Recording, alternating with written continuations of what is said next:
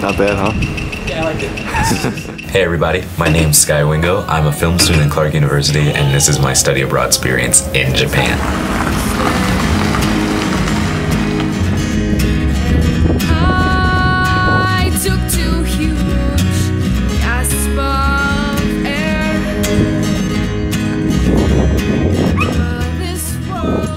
It's okay. I'm gonna keep this up the entire time, so we embarrass ourselves with all these students. No, I have 3 batteries, dude. You're not getting out of this. We're gonna see how long it takes to get to the temple. The temple name, it's Osaka Nimatsu. Hi. Again, extensive knowledge of the Japanese language. Help guidance. Sensei. That's what it says? Atsukamura. Gotcha. Yeah. Should be fine.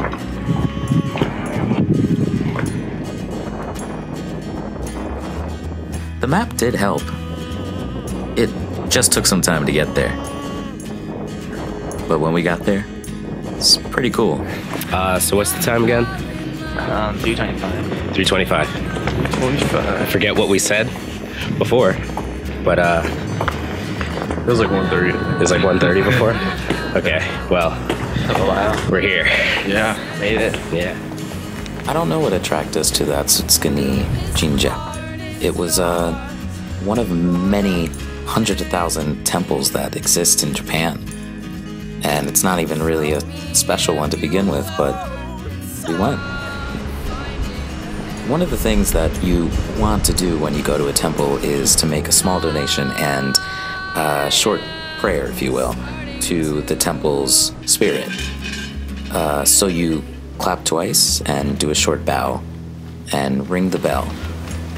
Those are kind of the standards, and you see tons of people do it.